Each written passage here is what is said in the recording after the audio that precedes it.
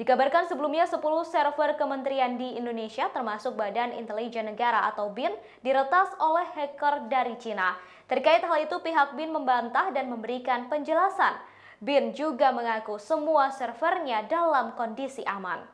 Hal tersebut disampaikan oleh Deputi 7 BIN Wawan Hari Purwanto pada Selasa 14 September 2021 melalui keterangan tertulisnya.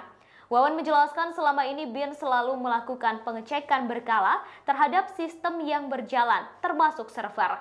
Hal tersebut perlu dilakukan untuk memastikan server berfungsi normal. Dikutip dari kompas.com Selasa 14 September 2021, menurutnya serangan terhadap BIN merupakan hal yang wajar.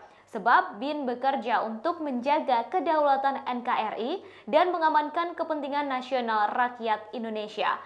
Untuk memastikan kondisi server BIN, pihaknya juga bekerja sama dengan Badan Cyber dan Sandi Negara atau BSSN, Kementerian Komunikasi dan Informatika atau Kemenkominfo. Selain itu juga bekerja sama dengan beberapa lembaga pemerintah lainnya untuk memastikan jaringan BIN aman dan bebas dari peretasan.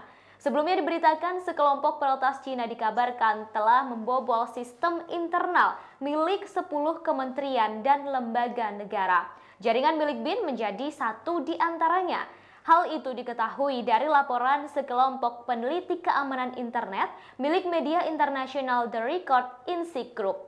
Insi Group kemudian telah melaporkan temuan itu kepada otoritas terkait di Indonesia sebanyak 2 kali, yaitu pada Juni dan Juli 2021. Namun otoritas di Indonesia tidak memberikan respon terkait laporan tersebut.